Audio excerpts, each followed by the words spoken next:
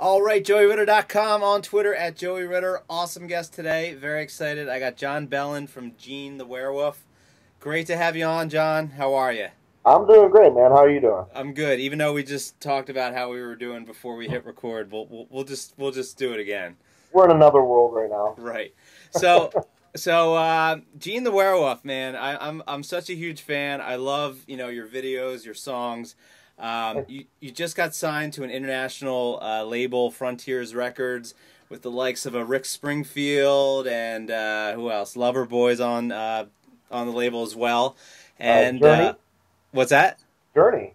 Journey. Well, is that Journey? Night Ranger, Asia, Styx. Now, I didn't know that Journey was on as well. But when I think of Frontiers, I think Journey. Yeah, they're on there. It's kind of cool. It's like. It was a really weird situation. It was kind of like we had done like our whole thing with trying to get signed in the United States and everything like that, as everyone normally does, and just it was kind of weird because it was like a slow process. We weren't really getting too many bites or anything like that, and after all that trying, like literally sent our record out to, I mean, hundreds of different labels around here. You know how it works. Yep.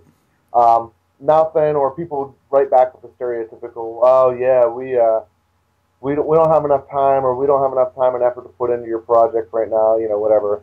And then literally one night we woke up the next morning, and my guitar player Drew called me and he was like, "Dude, I got this really weird email, and I don't know how to take it because it almost seems like it's too good to be true." And I'm like, "What is it?" He goes, "This label from Italy emailed us, and they have on their roster Journey. At one time they had Def Leppard, and they're like."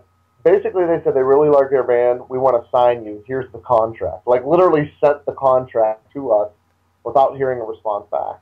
And, of course, we, went back and forth. And we're like, what do we do? Is this for real, And we asked a bunch of people that we knew in the industry about it. And they're like, yeah, these guys are legit, man. They're the real deal. So we were kind of like, what the hell? How did this happen? We didn't even do anything. And then we got an email about it. So it was really cool experience. So they weren't even on your list of labels that you were pursuing when you were sending everything out? Not at all. It was kind of like I said, we heard from these guys.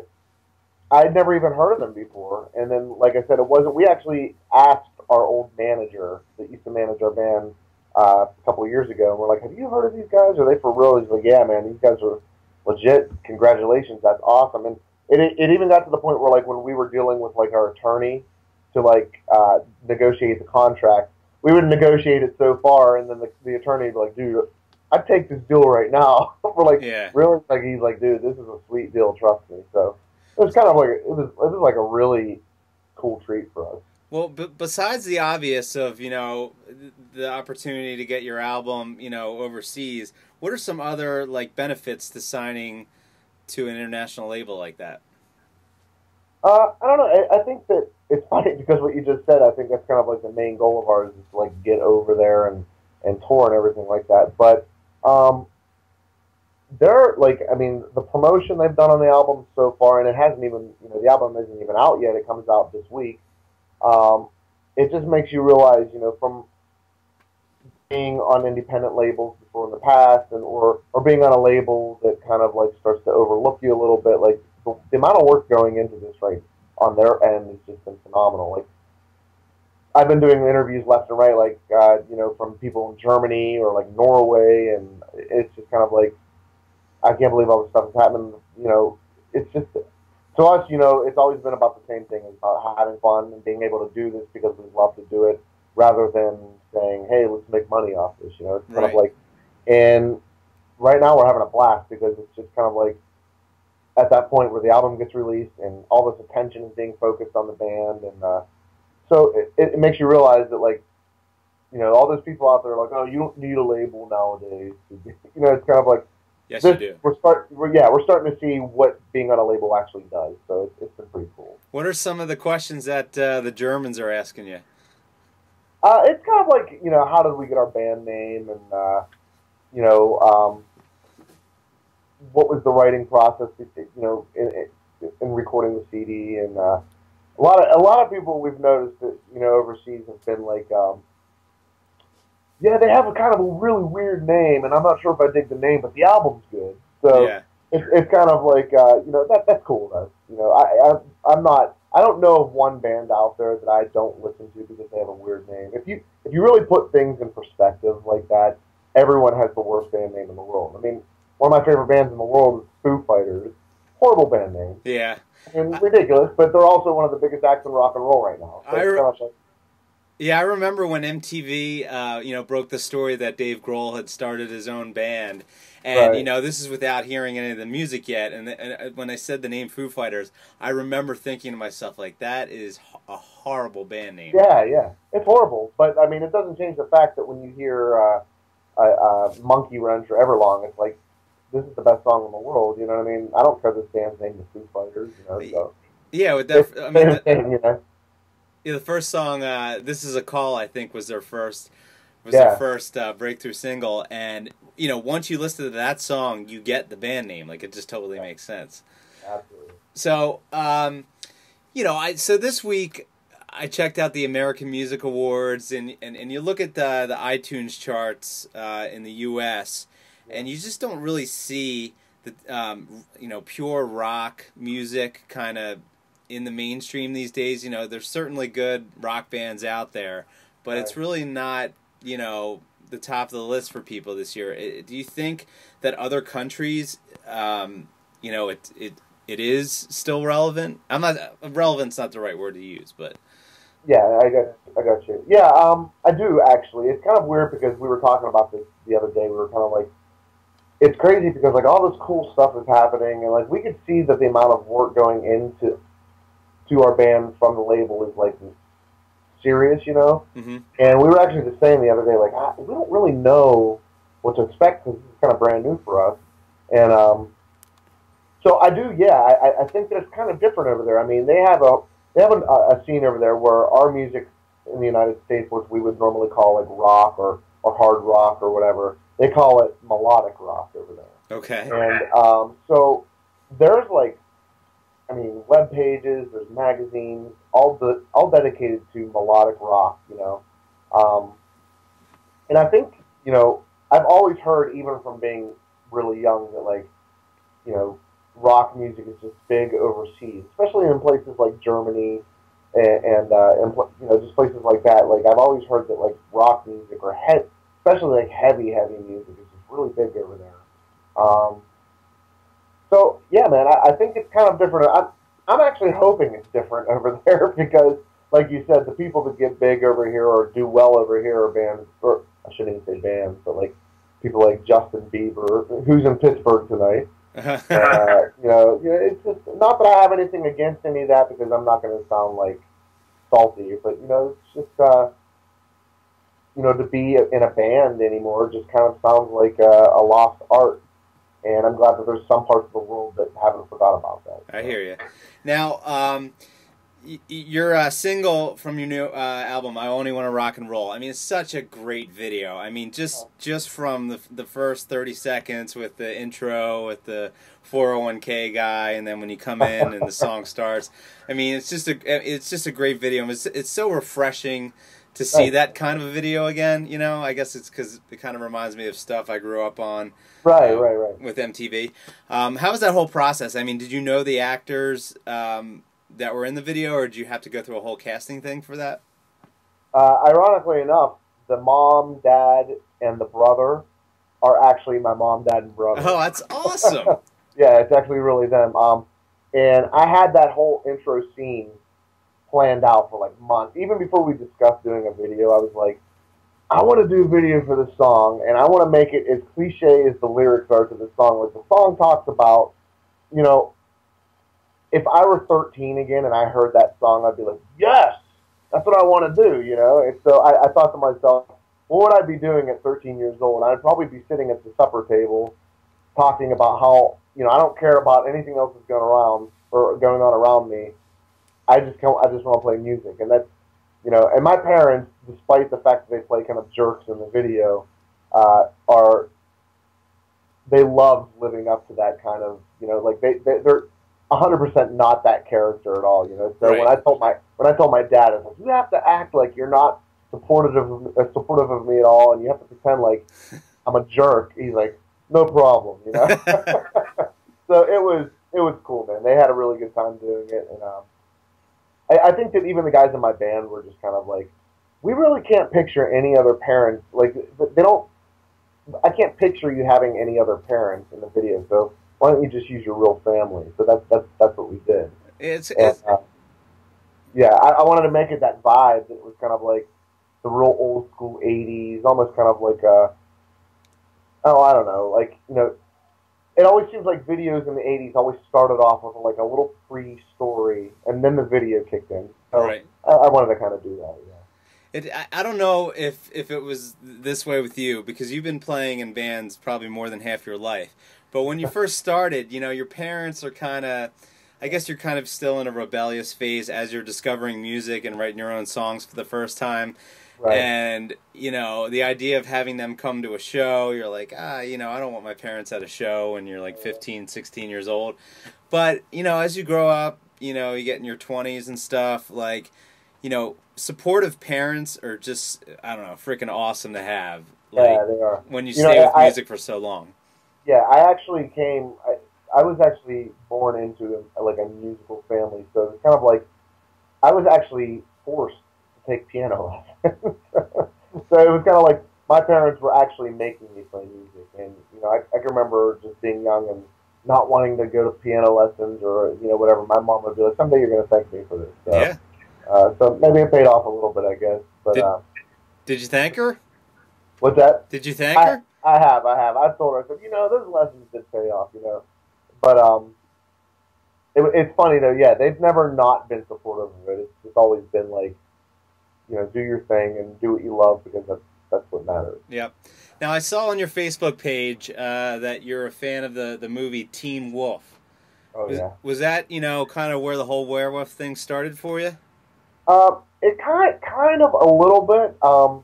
Especially like when our band used to dress in the white suits. That was very strongly influenced by Michael J. Fox. I forgot about that. When he goes to the dance at the end. Yeah. That's really, I was with Nick, our drummer, you know Nick, and we were at H&M one time, and we saw this white suit, and I was like, dude, he's like, how about if you wore that on stage? And I was just like, yeah. But the name Gene the Werewolf actually came from a whole different scenario. I think we developed the character after the name, but the name actually came from, you know, when I was younger, you know, came from a really weird group of friends, and we just used to make up names for each other.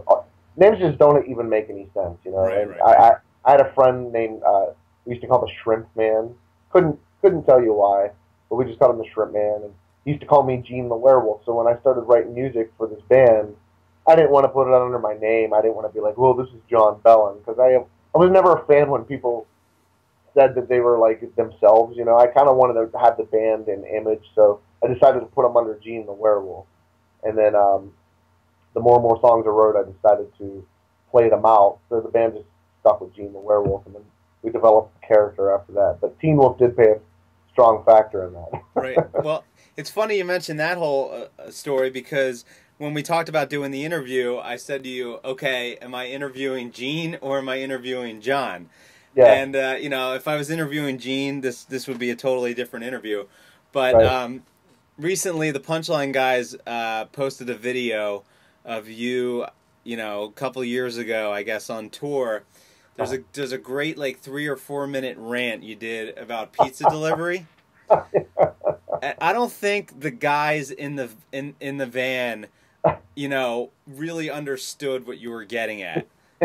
You know, because I did the job for quite a while, and everything you were complaining about the delivery fee, you know, people asking about it, and how the guy ordered food 2 blocks away for delivery. I was like, yes, that happened to me. Yeah. Dude, I can't tell you the number. I mean, the funny thing about that was when I saw that video again, I thought, I didn't realize it at the time, but Chris, who was from the get-go, that was him sitting across from me, and he was like, he never looked so not into the story. So when they were playing that back, I was like, wow, man, I just did not shut up. But yeah, dude, I have so many pizza delivery stories. It's unbelievable. And like I tell you, I always tell people, I said that you never realize what kind of people are in this world until you have to deliver them a pizza. That's a fact. But thank God I don't even do that anymore. I'm done with that, and it's out of my hands. And I'm happy. So. I'll tell you what, if I could make my current salary at my real job delivering pizza, I would do it in a second. Oh yeah, I love delivering pizza. yeah. You just drive around and listen to the radio all night. Yeah, like and you know, there's songs that come on the radio, and I say this is a pizza delivery song. This is a pizza delivery song. Yeah. Like songs that remind me of delivering pizza. One of them is like Everlast, which is a weird song, but that used to come on the radio all the time when I was delivering pizzas then. Right. So, and the delivery fee, I actually got caught in a lie. And, you know, I don't lie that often, but this guy, you know, I'm delivering his pizza. He's like, yeah, he's like, that extra $1. He's like, does that go to you? And I'm like, nah, it goes to the restaurant, you know. And he's like, well, the guy who delivered last week said that it went to you. Like, he totally caught me in the lie. Really? And I was like, well, you know what? He's got different. I got out of it okay. I was like, you know, he's got different deals with different drivers. I don't know how that works, but I don't get the $1. You know, I didn't back down from the lie. That's I mean, yeah, that's what people used to say to me. They're like, well, that $1 goes to you, right? I'm like, yeah, it does. They're like, so that's your tip. I'm like, no, it's not my tip. And they're like, well, I don't understand. And you know what I always used to say? Swear to God. I used to say, well, put it this way. It costs me more than $1 to come to your house and deliver this food. So if you don't want to tip me $2 because actually I'm breaking even then. Right. So then I'd say, if you want to tip me like $3 or $4. But if you give me $2, I'm just breaking even. So it's really not a tip, you know. Do you remember, like, you know, Friday nights and stuff when there's 4 or 5 drivers on and you're kind of splitting up the deliveries and you know which houses tip the best, you know? Oh, yeah. And like, you're like, you get the slip of the good tipping house and then you grab all the other slips. It doesn't matter how long they've been up for delivery. You just want to plan your route against the one tipping house. Well, there was a guy that used to work with me that he used to want to be, at the end of the night, he used to want to be able to take the most deliveries. And I'd be like, dude, that's not how it goes here. He's like, well, that's not very fair. If you have more deliveries than me, that's not fair. I'm like, well, you don't understand. Like, you can take 5 deliveries and get $1, and I can take 2 deliveries and get 3. You know what I mean? It's like, so. But I used to let him take more deliveries, and so I would just give him all the ones that I knew weren't going to tip. So I was a pretty conniving piece of guy. Hey, it's dog eat dog in that business. No, but the day delivering, I don't know if you ever did daytime delivering, but that's completely different because like the businesses, you know, they order like 10 pizzas for lunch and stuff. Oh yeah. And that was always a good one. Now there was always a doctor's office that I had to deliver to, and it was like a pharmaceutical rep that would just buy pizza for the office. Right. And you know this rep's using like a company credit card, and they'd call the credit card number in. And at first I was like an honest guy, and because they didn't specify a tip or anything, so I put like I don't know $3, and then just like month after month, that number increased steadily till where I was like putting down a $15 tip. You know. Oh yeah. And then there's some places I've taken, and it's a shame to say this. I don't have anything, but like places like churches. Yeah. Like sometimes, like the church choir next door used to order like 10 pizzas, and then you take it over there, not 1 cent. Oh yeah. I couldn't understand. I'm like, dude, I just delivered you 10 pizzas. You didn't even think to give me like a penny. You know, like at least give me a piece. Yeah. And then there was a baseball field that, you know, the owner of the pizza shop, and I get it, you know, he would give them a break on the pizzas for the baseball field because you got people from all over the town and it's great advertising for them, but I would just deliver it and get nothing. And it would take, you know, a good amount to pull in there and go up to the snack bar. Like that's precious time taken off the clock, you know? Yeah, absolutely, man. I totally agree. I have, from now on, for the rest of my life, anytime I get a pizza delivered, it's always a good tip on my end. For sure. Did you ever come across a delivery where like it's like a 8-year-old that answers the door and just gives you? You know what that is, don't you? when people send their kids to the door, it's to get out of tipping I you. know. They think that you think, oh, well, they don't know any better. It's like, I know what you're fucking doing. You can't tease me. You can't. I know what you're up to. Or how about when the total's like 1917 and they give you a 20 and say keep the change? Oh yeah. Ugh. Well, I was just telling someone the other day, the thing that used to make me the most mad was if someone. I'm just making it easy. If you had like a $15 order, and then someone gives you a 20, and they're like, just give me back a dollar. Like, dude, you just. I mean, honestly, you tipped me $4 for thanks. Do you really need a dollar back? I mean, give me back a dollar. Well, I'm not going to give him $5, but that $4 is okay. Like, just give me the extra dollar, man. And that used to make me mad. It's like, give me back a dollar. I've done that at the haircutting place. Like the haircutting place charges $15, and when I give I don't know. Like I think now I'd say keep the change, but I don't know. Like I don't know what you're really supposed to tip. Yeah. I don't think delivering pizza and haircutting is the same ratio. Right. But I'd be interested to hear what I'm supposed to be tipping a hairdresser. Yeah. I tip my barber all the time. Yeah, but see, I don't have like a steady person I go to. It's a different one every time. I got you. If I had that relationship, it would be different. Yeah, it's a little bit different. So, John, have you seen the movie Groundhog Day? Absolutely. Okay. Love it. Great movie. Plenty of quotes, but the plot of that movie, Bill Murray lives the same day over and over again. Can you think of one day that you had that you would live over and over again? Oh, man.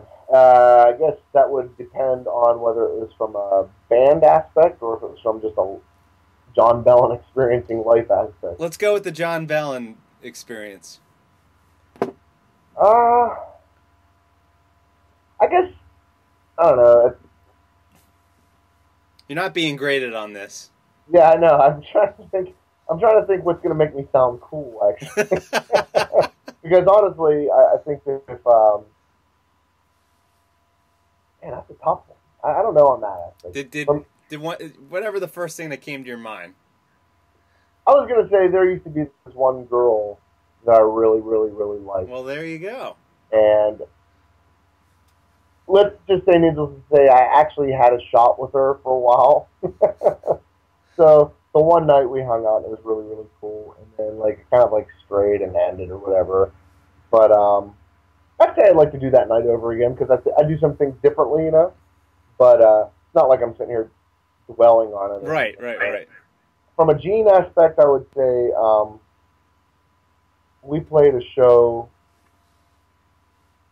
Oh shit, man! I don't know. We played a show with a band from Pittsburgh called the Clarks, and we played this one Christmas show with them. I think in 2010, and it was in front of like 2,500 people, and it was just like wow, the coolest night because everyone really, really liked us, and it was just one of those shows that like just went perfect for us.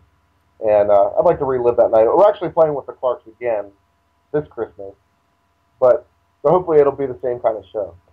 Yeah, and I hope there's lots more coming with the new album. Now, yeah. John, this is a big deal. I have a new bit here on JoeyRitter.com that I'm going to try out with you. Okay, you ready for this? I'm ready. This is big. Okay. I mean, I think this is like episode 21 here. So, all right. This is the Random 90s Generator. Okay. Okay. I've compiled several songs, movies, news events, pop culture icons, all assembled in this rollerblade here. And I'm going to randomly pick one out. Okay. And you get one pass because, it might be a movie you never saw. So your Random 90s Generator, of course, I crumbled this up really tight for some reason. But suspense. Okay. All right, ready? Do you remember when Anna Nicole Smith married J. Howard Marshall? Maybe. So mid-90s, Anna Nicole Smith. You're familiar with Anna Nicole Smith? Yeah, God rest her absolutely. soul.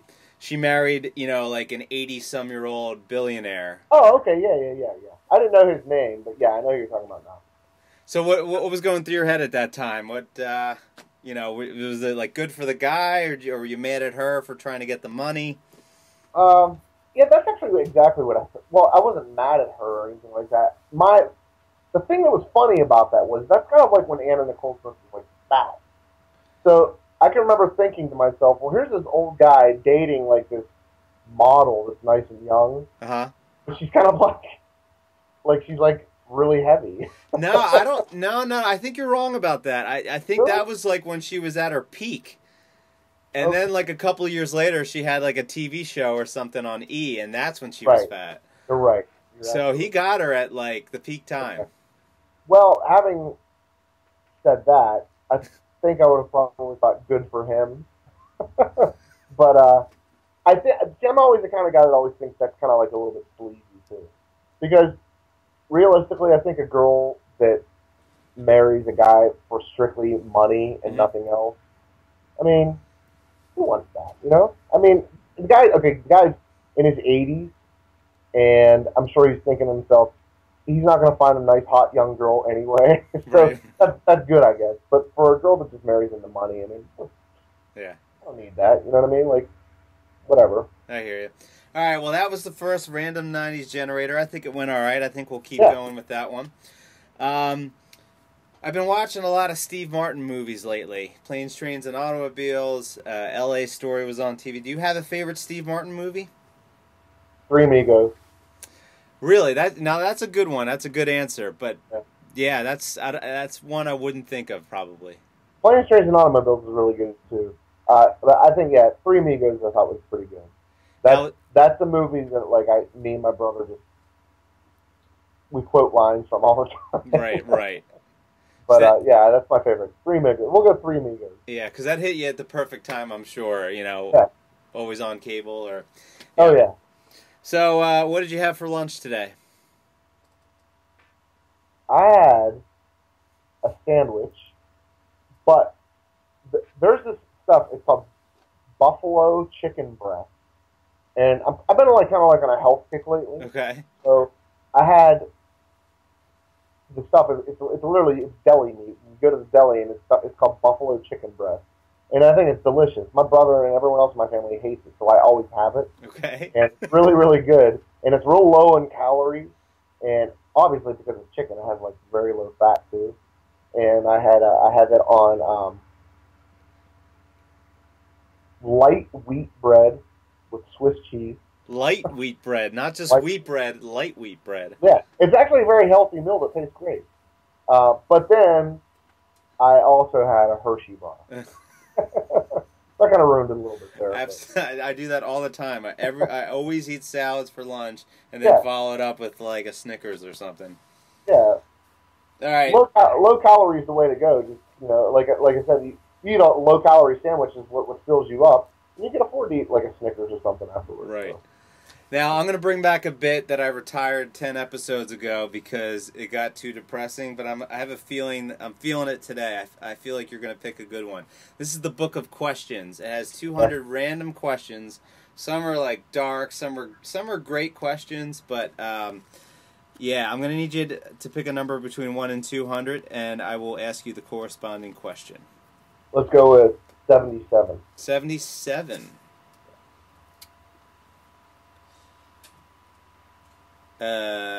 Oh, okay. This is a good one. This is a good one. Do you feel ill at ease going alone to either a dinner or movie by yourself? What about going on vacation by yourself? I am the kind of person that I kind of don't like. I'm a very family oriented person, and I guess I could say the same thing with friends. I do like my alone time a lot. Like for instance, when I'm here at my house, I do not mind being by myself or watching TV or just doing whatever, working on music all day. But when it comes to going out to eat dinner and going to a movie or going on vacation, I don't think I'm the kind of guy that would like to do that by myself. Yeah. I know a lot of people. I had a couple friends that they would say, "Oh, I saw that movie the other day." I'm like, "Oh, who'd you go with?" I'm like, "Oh, just myself." Like, really? Like, I can't do that. I don't think I could do that. Like, so yeah, on those situations, I have to have someone with me, whether it be a friend, girlfriend, parent, whatever. But Yeah, that's a good question, actually. It is Because weird going to a movie yeah, by yourself. yeah. I like to think of myself sometimes as a lone wolf. You know what I mean? But I'm not. I like to have someone around all the time, company. Yeah, I think I like to jump in on these too. Yeah. JoeyRitter.com. But I don't know if I like dinner and a movie seems like too long for me. Like I'd go see a movie by myself maybe. Yeah. Vacation, I don't know. What could 2 days be considered a vacation? Yeah. Sure. I think vacation qualifies as getting away from your normal place of habitat Uh huh. for any amount of time, like longer than a day. So yeah, 2 days is vacation. Yeah, I spent 2 days in Toronto once and just did a lot of hockey related things, and I was by myself, just walking around the city by myself. Yeah. Awesome. Like it was Yeah. just awesome. Yeah. See, I don't think I could entertain myself that well. Well, that was the thing at the end I of the don't know. I second think I'm pretty day. boring to myself. At the end of the second day, I was actually this is ties in because at the end of the second day, I was kind of like counting the hours till I had to go back to the airport, and I ended up seeing a movie by myself to kill time. Oh, okay. And Well, I can see that. I can understand that. I'm going to admit to you what the movie was, and I actually don't think I've ever told anybody this. Twilight. The movie was Confessions of a Shopaholic. I have never seen that, but I've heard of it. I can't even tell you who's in it. You're really not missing much. I don't really recommend it. Not it for what it is. But it's a very female targeted movie. I felt very Right. silly, especially like because I was by myself. At least Right. if I was with a girl, I'd have an excuse. But I was by myself. And for most people, like probably who's this creepy guy over in the corner sipping on a Coke? Right, and like I don't know, it was one of those weird movie theaters. There wasn't like 10 movies playing. I think I only had like two to choose from. But the other one was like a really popular Oscar-winning movie, but it was really long, and I don't know. I wanted something Right. less stressful. I think I don't know. Dude, hey, listen, I don't care what any guy in the world does. You could get the most masculine guy on earth. Everyone watches and enjoys some of those movies. Right, right. I've actually seen, with the exception of the most recent one, I've seen all the Twilight movies. Oh, really? So I haven't seen the last one yet. So I'm sure I'll see that. But See, the thing that's good in that for me in that situation is my wife's brother is into the Twilight movies. So my wife and her brother goes and they go to like the midnight premieres and stuff. right. I don't need to be involved. I'm not saying I wouldn't go. But I'm not needed in that situation.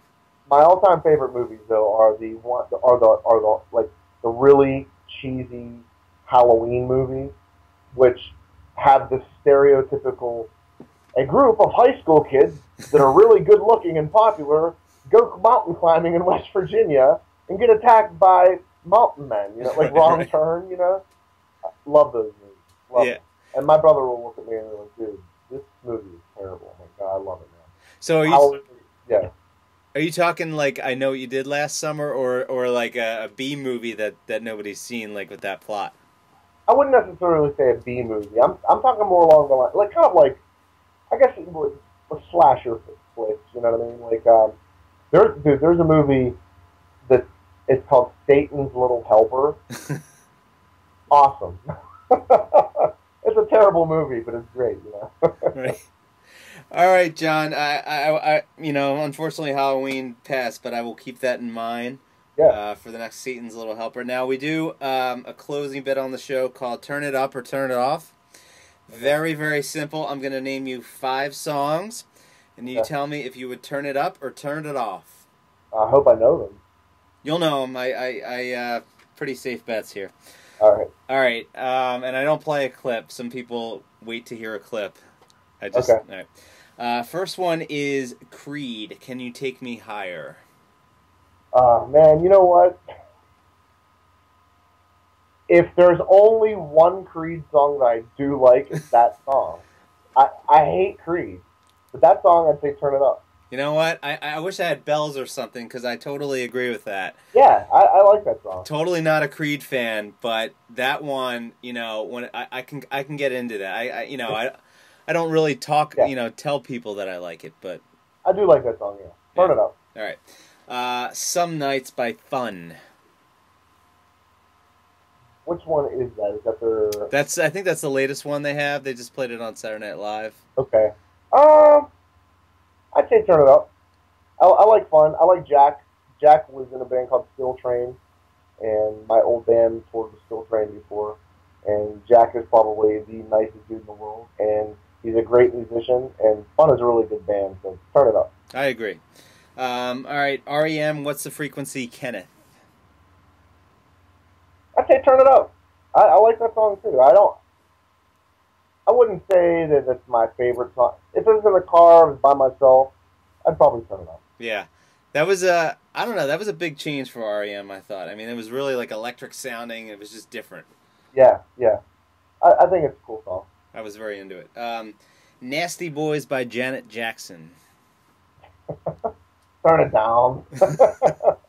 Turn it off. I know. I've heard that song so many times. That song reminds me of being a little kid and like going roller skating. It's just like I don't think I could ever hear myself listening to that song again. I hear you. I'd turn it down. All right, turn it off for that one. And then the last one is Head Like a Hole, 9 Inch Nails. I'd say Turn It Off. Yeah. It's a good song, obviously, but it's not my cup of tea. I'm not really. Gotcha. All right, John, thanks again for doing it, Hey, for doing the thank you. show. Gene the Werewolf, cannot stress, check this band out the most. What's the best place to check you out? GeneTheWerewolf.com, or if you want to add us on Facebook, which is, Facebook.com/GeneTheWerewolf, and you'll get all the information you need on the band right there, and that's about it. Awesome. Thanks again, John. Dude, thank you so much, man. I appreciate it.